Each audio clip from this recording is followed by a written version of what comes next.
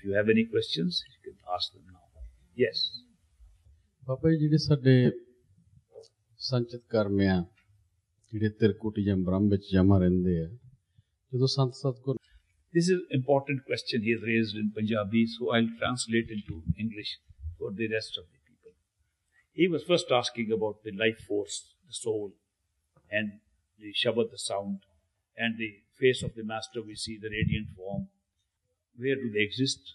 I said all three exist at the same place. Second question was the distinction between the face of the Master, the radiant form, and the Shabad Swarup, the sound form. I told him that when we go higher above Brahm, both of them merge and become the same thing. The sound and the face become the same thing, and no distinction is left at that time.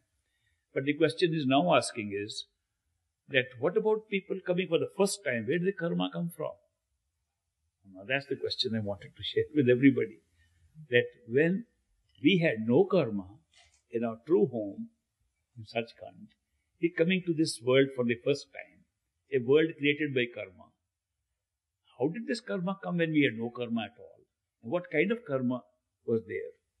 Now that is actually when the individuated soul descends below Parbrahm into the world of the three worlds.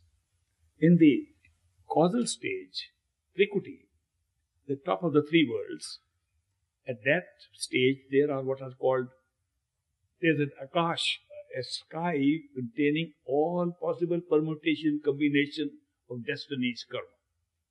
They contain the blueprints of every type of life that can be created in any life form. Most particularly, it has a large selection of human life forms which you can take. It shows what your life from the beginning to the end will be. And to have that life, what past lives will exist with this to create that life. It will also show what that life form will create in the future lifetime. So the packages are such. If you want to pick up one lifetime of a human being here, it has to carry with it past lives to create that human life. Because no life can be created without past karma. So the package is there. We are karma free. You come here and get a choice. You can pick up any one of these combinations that you like. The time machines offers us this option. Go look around this library of videos and DVDs sitting there, pick up which one and you play it out. That will be your life. We go and pick up our tape, pick up our DVD and say, this one looks good, reasonable. And that looks pretty good. We don't go too far to see how long we'll be there because of that. It looks like a good life now. So we pick up that and come and get trapped here. And all the other lifetimes that are part of that package comes into play. Or we can be one of the marked souls and say, I can pick up an experience through the DVD, but I want to make sure that I escape. So I look into this life as this, and I want to find a life where I find a perfect living master and go back. Doesn't matter if it has some ups and downs, but I like to make sure of that. We pick that package. We come at the right time, the master appears, and we go back home. That's a great choice. Perhaps the only choice that a soul, individuated consciousness, makes when descending into these three worlds. So therefore, when you pick up that, you play it. The play is called life. We are all playing that DVD, and it looks like real life. Because while playing it in the DVD, we have not only placed ourselves as an audience of the DVD, we have placed ourselves as a character, also acting in the DVD. So we are acting in that, we have a role in that, and we become a witness to the play as well as an actor at the same time, which is exactly what we are doing now. We are looking at the play around us, and we are also acting in this play. And we do not realize that the entire play is pre-recorded. We do not realize all the free will choices we will make are pre-recorded. We do not realize the whole law of karma that will operate is pre-recorded. That when it says you will choose this and have this, we chose it at that time. We made a choice of all choices at one go when we got in here. So The karma that we get here is picked up from a predetermined package of karma. We didn't have any karma. Now, second point, which is more important, we never have karma even when we are here. The karma is held by another part of an equipment called the mind. The mind plays that karma, and we are powering the mind to become alive because we are consciousness. Without consciousness, the mind cannot function. Body cannot function. Senses cannot function. We provide the power to work that. We are the powerhouse for playing the DVD.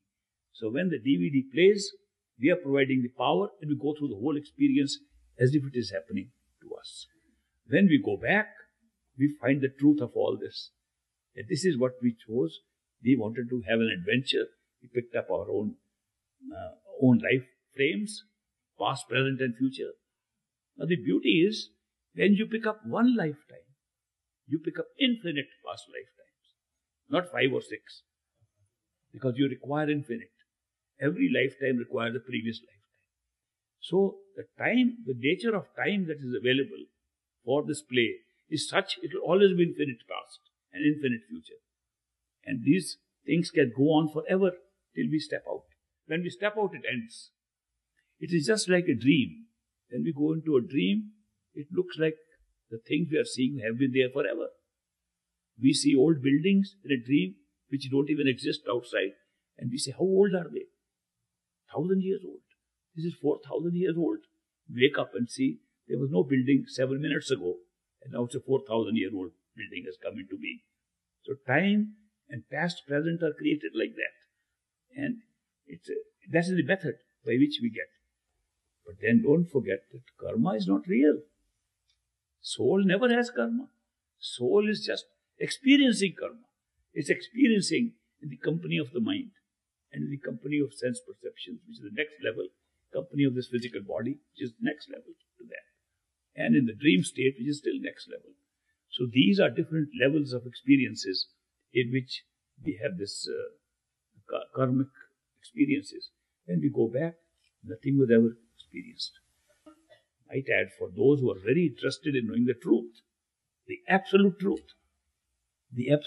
is that this whole show of picking up DVDs, coming into this world, is all taking place in our true home, Sachkhand.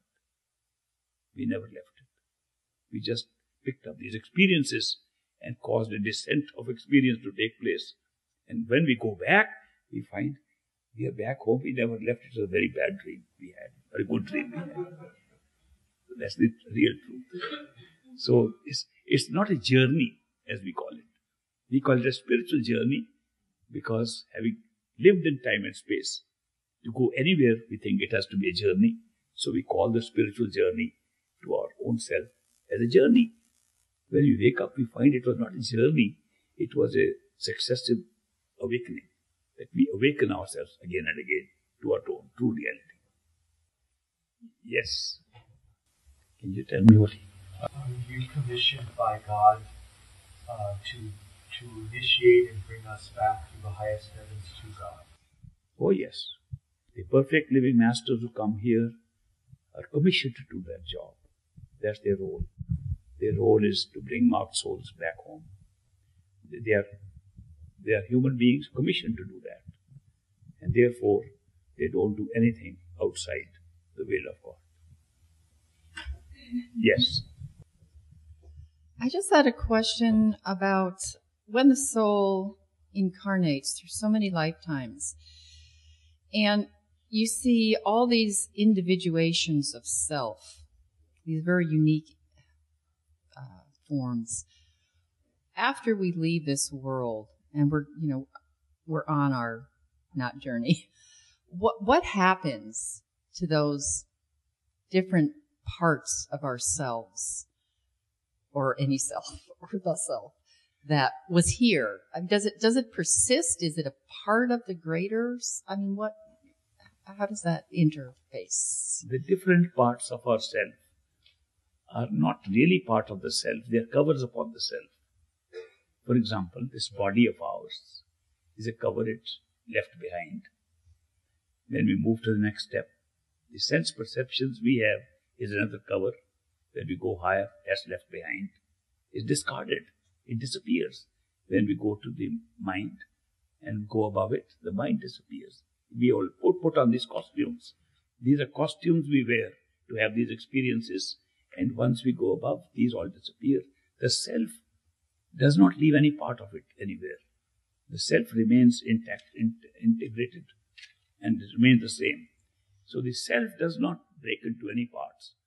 The self experiences parts. For example, the self experiences that there are so many people here. It goes up there and finds all those people were a creation of a single self. Just like you go to have a dream, in the dream you see 1,000 people. When you wake up, 1,000 people disappear because they were only created for the dream. In the same way, all things other than the self have been created only for the experience of the self. Self remains one all the time, right up to the top. You say that karma, in fact, is not real in the higher level. You realize that it was just part of this game. So if it's not real, then why can't we just say, realize that it's not real, not have to live it? Is there, perfect master comes to give us a more direct shortcut by eliminating the big cloud that we can't seem to handle. But if the reality is that it really isn't real, is there some things we're not supposed to know while we are here? When we go to see a movie, the movie is not real. They're not real people. Do we leave the hall because it is unreal? We stay for the movie. We don't leave it. The same thing. So is it we don't look a shortcut because it is not real. The thing is that when we look at a show, Aristotle was a Greek philosopher.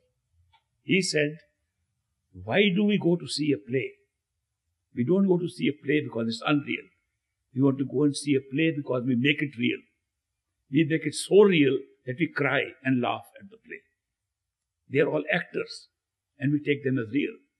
He says, what he calls a willing suspension of disbelief. That we willingly suspend our disbelief in order to enjoy the show. If we did not suppress our disbelief, we would never enjoy the show. So when we come here, we make it a reality. We want it to be real.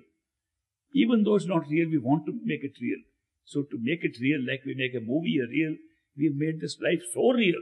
We take no chances that we should think it is not real. So we have defined our reality as that which we can check with perceptions right here. So we check, oh, this is solid, this is real, this is happening like this, because there is nothing else we can compare with to say it is not real. So whether it's real or not, we can only find out if we find something other that is real. Since we don't do anything else that is real, we are blocked from that. This becomes real. So we have used the power of illusion in such a great way to not create another illusion, but to create reality. Now, if you want to know what is really real, supposing you want to know, is there something really real? Shall I give you an honest answer? Nothing is really real. Everything is created here and there. The only reality is the power of consciousness to create realities.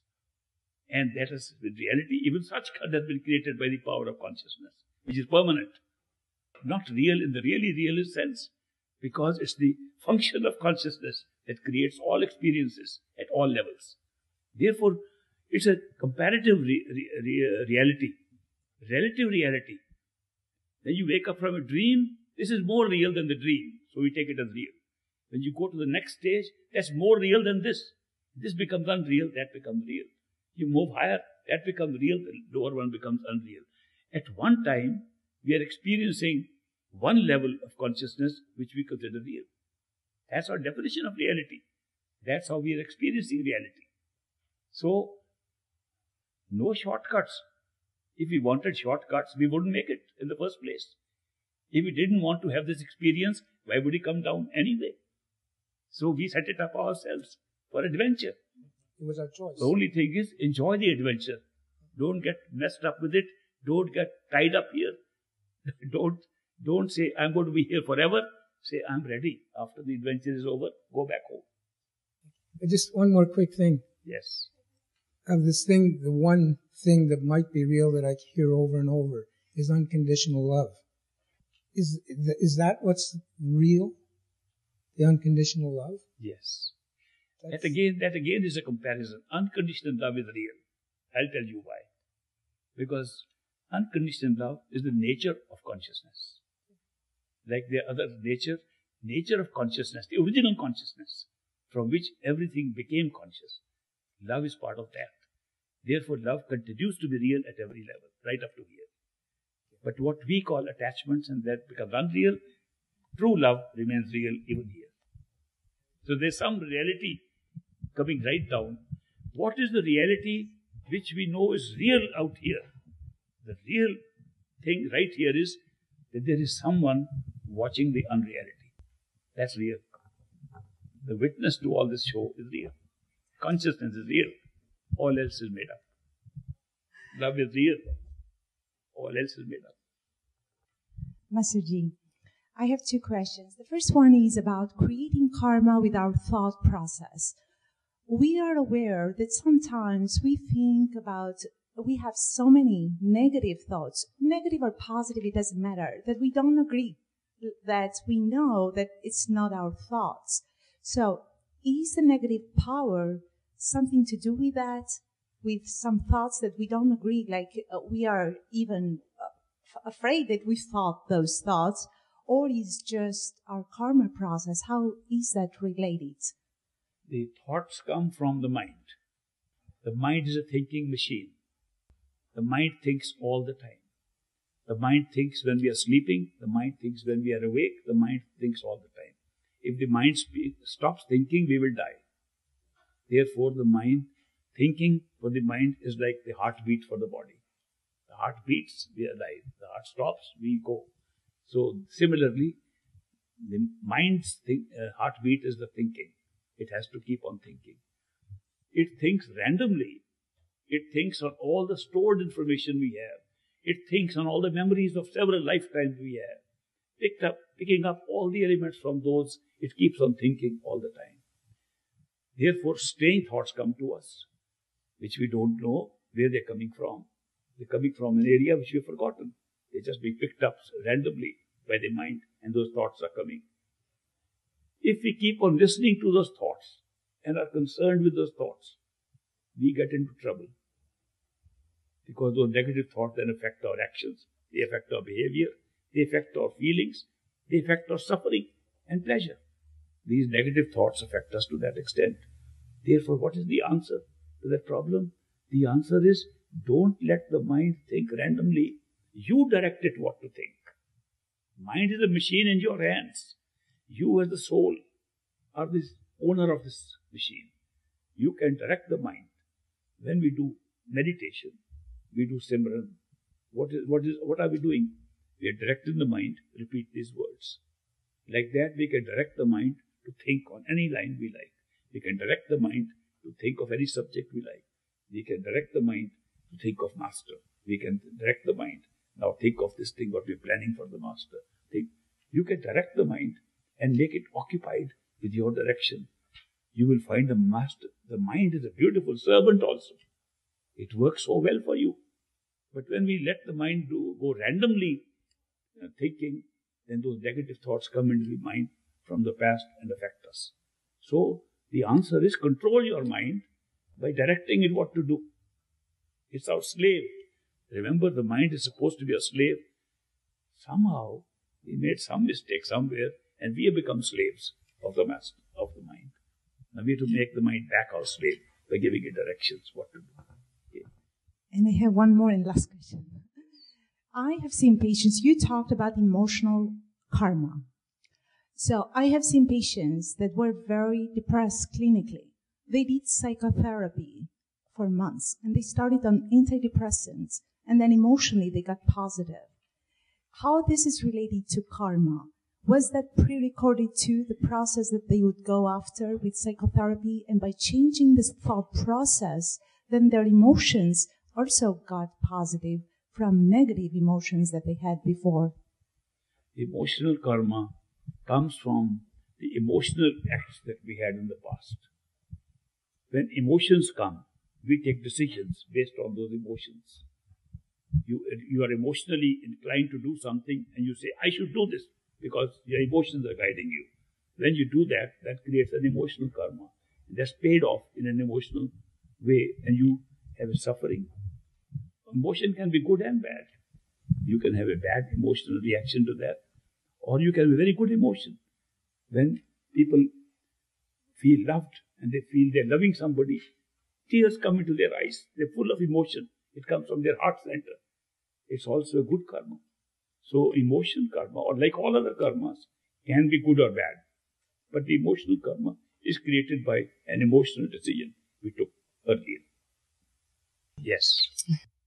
What I really do enjoy is the idea of circumstance creates invitation, and the signs around us confirm it. So, like you were saying, to follow the will of the master will help you to create, or not to create, but to decide which path to take. And ever since I was even a little kid, I would always, I like to play a game with myself when I was a little kid, and that was, this went that way, so I guess I'm gonna have pasta tonight, or I'll eat this or do that. And it was a game when I was a kid. But today, as an adult, I begin to wonder, am I overthinking sometimes now? I still like to think of it as a game because it's inviting, it's fun, it's like a form of gambling, but safe because I keep my money.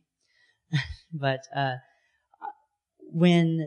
what I'd like to know is there an opportunity to perhaps consider training wheels on this, a way to offer an opportunity to see signs in a designated spot so that I can become accustomed to noticing those signs as I grow, and wondering, can there be an allowance made to seeing these signs so that I can learn more? Or is there another tool or suggestion you have that allows me to be more focused on, that's a sign there, that's something I should listen to, rather than assuming?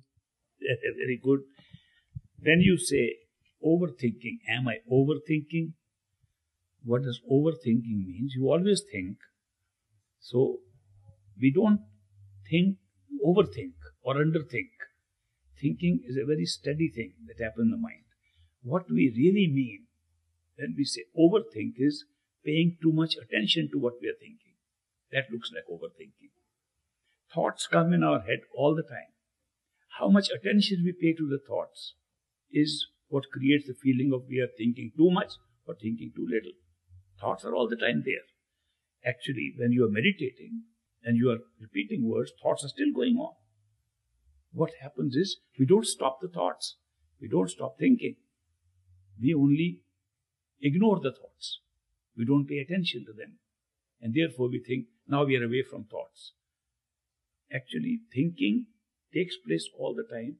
If we don't pay attention to it, it looks like we are not thinking that much. There was a student in Harvard University when I was studying there. And he one day found out that he had learned the art of stopping thinking, how to stop thinking. So he called me, he says, I have found a new kind of a yogic position in which when I sit and concentrate, I stop my thinking. I said, do you still remain alive? He said, yes, that's why I'm talking to you. I said, can you come to my house and demonstrate it? I used to call some of these people who made these claims to demonstrate in front of me how to stop thinking. I'd also like to learn, because I've never been able to stop thinking. I don't know anybody who ever stopped thinking. So I called him and I said, let us see, what is your procedure? How to stop thinking? He said, I take a certain asana, I put my hands on my head like this, and then I hold it there, and I direct my mind, stop thinking. I said, let's experiment now. How long can you stop thinking? He said, maybe for about half an hour I can do easily. I said, how about a 60-second experiment? If you can stop for 60 seconds, I'll believe you can stop for half an hour. Let's try 60 seconds. I have my watch with me. Let's start like this. You take on your position, asana, and I will give a clap like this. This means there's a time to stop thinking. And watch. 60 seconds later, I'll give you a second clap. You can start thinking again. And then we will sit and examine what happens to human consciousness. What happens to awareness when a person is not thinking. It will be great research. And it will be totally new knowledge for me. Let's try it. So he got into his asana. And he put his hands in the right position to control his brain and to control his thinking. And then when I saw he was ready, and my second hand had come to the top, I gave a clap. And I ignored him because I was looking at the watch to make sure I gave him a second signal after 60 seconds. After 60 seconds, I gave him another clap. And he opened his eyes. He's back with us again. I said, now, did you stop thinking for 60 seconds? He said, yes. I have a few questions to ask you now. When I gave the first clap, how did you know that this is the time to stop thinking? I said, don't make up an answer. Remember what happened. We are checking out what actually happens to consciousness, to awareness when you stop thinking. So he said, I remember. When you gave the clap, I said to myself, this is the time to stop thinking. I said, that's a thought. It intruded into those 60 seconds. Oh, yes, but that was only a few seconds. I only took 2-3 seconds to think like that. Cut that out. I said, okay. Now the experiment is only for 57 seconds. Now tell me, how did you know after that when I give the second clap, you will start thinking? Don't make it up. Think, remember. It's a memory. It just happened. He thought deeply. Oh, yes, I remember. After I said, now is the time to stop thinking, I also said that when he gives me the second clap, I can think again. That's another thought. I said, after that, how were you sure I will give the second clap when you were waiting for the second clap? Oh, I remember. I did think that second clap will come, I can restart thinking. In about 5 minutes of discussion, he said, oh my God, I was thinking more in these 60 seconds than ever before. And yet he thought he had stopped thinking. How could that happen? How could a person feel that he is not thinking when he is thinking all these things? He had no answer. I had the answer for him. I said the mind does not function in one channel. The mind functions in multiple channels. You can stop one channel, the mind can go into the next channel, keep on thinking in another voice, another subtle voice, and you think you have stopped thinking. That's what happens when we do meditation. We do Simran, we repeat the words, and we think we are repeating the words, and if you are careful, you can see the mind commenting upon those words right there. It's also thinking. And if you make the second one also, level, repeat words, a third level opens up.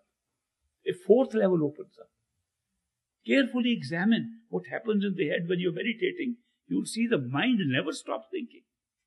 His Holiness Dalai Lama came to India, and he was a great meditator. He was a young man. I received him in India. That was part of my government duty, to receive him, house him, and became friends. I had a Land Rover given to me by the government for my job. Normally a chauffeur drove, but when I had the Dalai Lama with me, I drove it because we both went out. He was learning English very quickly, so we were able to communicate. We discussed meditation. We discussed the concentration of attention. We discussed thinking. He recognized that the mind can keep on thinking at different levels. He's the only person who has ever told me he could actually identify 8 levels of thinking in his head at the same time going on. Mind is not that simple. It doesn't think in one channel. Therefore, this guy who thought he stopped thinking had stopped thinking in one level. The other one was keeping on telling him when he can start thinking all the time. And he realized it when I brought him back to recall.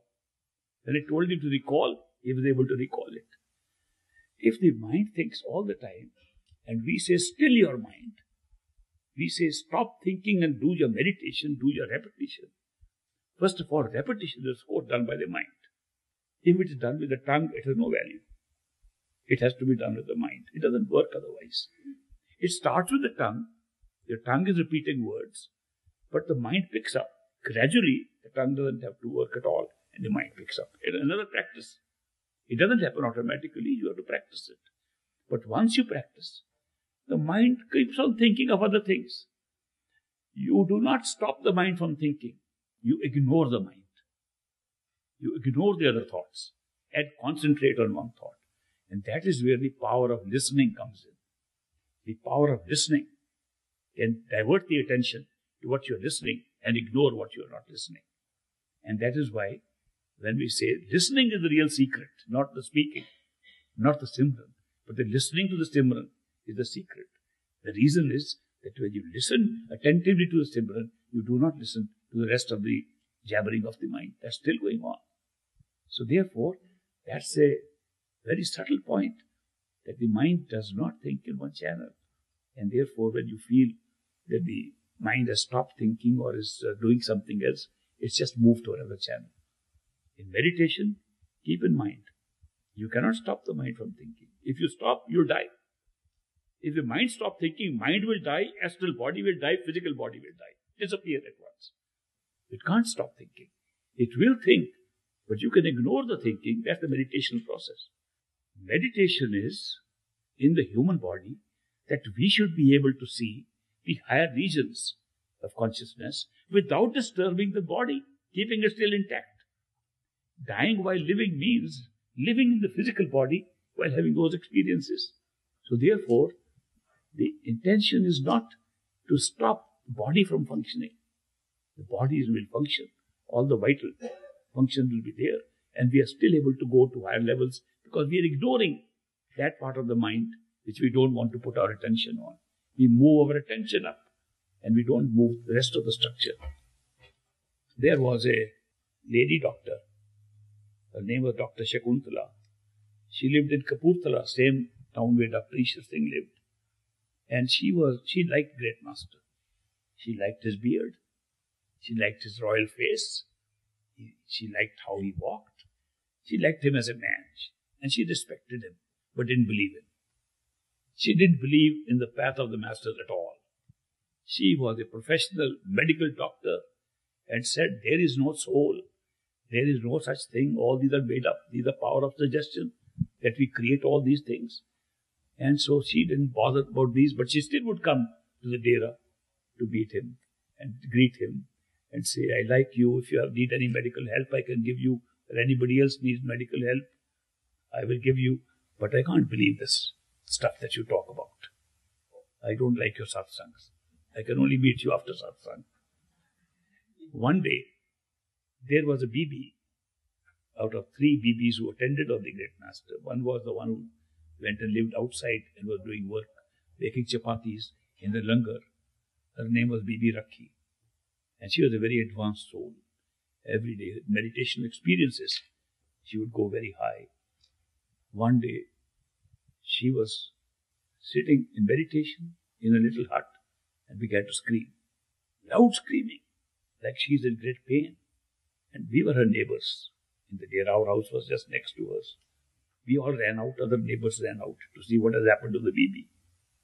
And we tried to stop her from screaming, tried to console. She kept on screaming without opening her eyes. Something has gone seriously wrong. So we ran to the Great Master, whose house was next door. He came out. He came out and he saw the baby and he said, call Dr. Shakuntala to look at this baby. This is the time. Send a car and bring that doctor here. So the car was sent and the skeptic, non-believing Dr. Shakuntala came up. And Great Master says, Doctor, look at this baby. She is in hell. And try to see if she can come out of the hell. Master, she is in a very deep trouble. How can you talk that she is in hell? She is in hell because of her trouble. Physical trouble. And everybody tried to open. He said, you try to make her get up from the screaming. Doctor tried and failed. Then Great Master said, Bibi, come out. And she stopped screaming. And she came out and put her heads on the feet of them. He said, what happened to you? She said, I went to hell and I saw actual live hell in the astral plane. Why did you go there? Out of curiosity. Just wanted to see. But did they hurt you? No. Then why were you screaming? I was screaming at what I was seeing other people being treated like. There was so much torture going on there. I couldn't help it. This actual incident made that doctor think there may be something in this teaching. Anyway, she went back. A few days later, the BB, same BB, was walking and her foot happened to put on a gourd, what do you call gourd? Jaggery, the round ball of jaggery they use for eating for sugar. It's raw sugar. And the piece of raw sugar was there, and she somehow stepped in and went into a room for meditation and didn't get out for a couple of days. So we were worried. We broke open the door of her baby that she might have died inside. She had not opened the door for 2 days. And we found that the sweet sitting on her foot was being eaten by the ants. And the ants had even eaten up part of the heel of the. She was almost like dead. But she was in a state of meditation. We were very worried. We called Great Master again. And we said, Master, this baby is probably dying.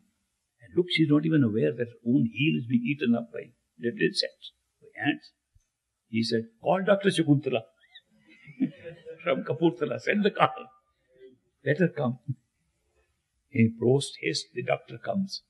And Great Master says, Doctor, examine this baby. What is happening to her?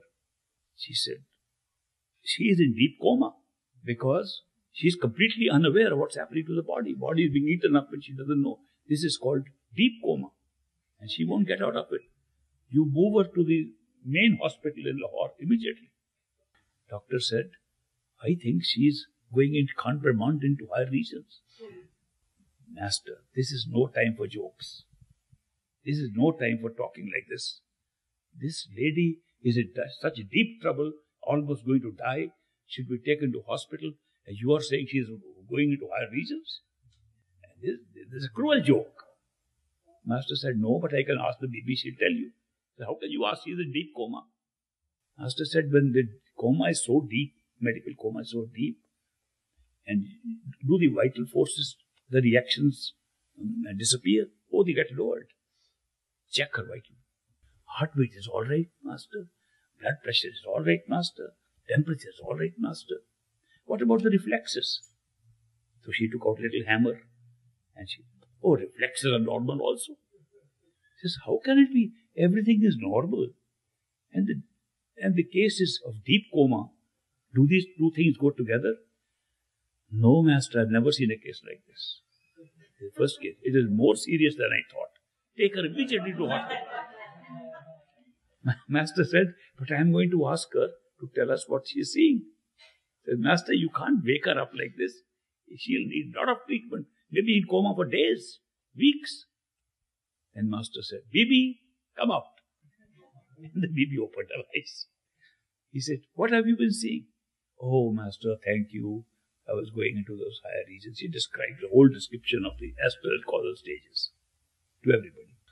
And that's the first day that Dr. Shakuntala began to believe that there is some truth in the teaching of their master. So I'm telling you this story to tell you how we are retaining the body. Higher experiences, if we want to have them permanently, we leave everything. They disappear. We are dying while living, which means the body is still functioning. The vital forces remain the same. Everything functions. We touch upon those centers of awareness, which opens up the experiences of the higher regions.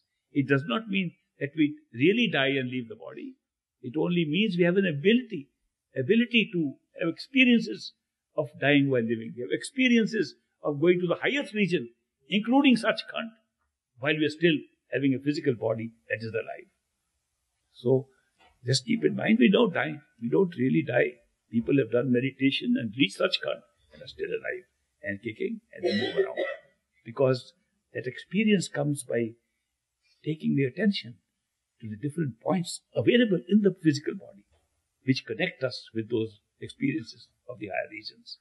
So that's what we do. Of course, when we go and never want to come back, then we never have another body, we never have another mind, we never have another astral body. We stay in our home unless we change our mind again. But how can we change our mind? We have no mind there. But we have will. We have will, but no mind.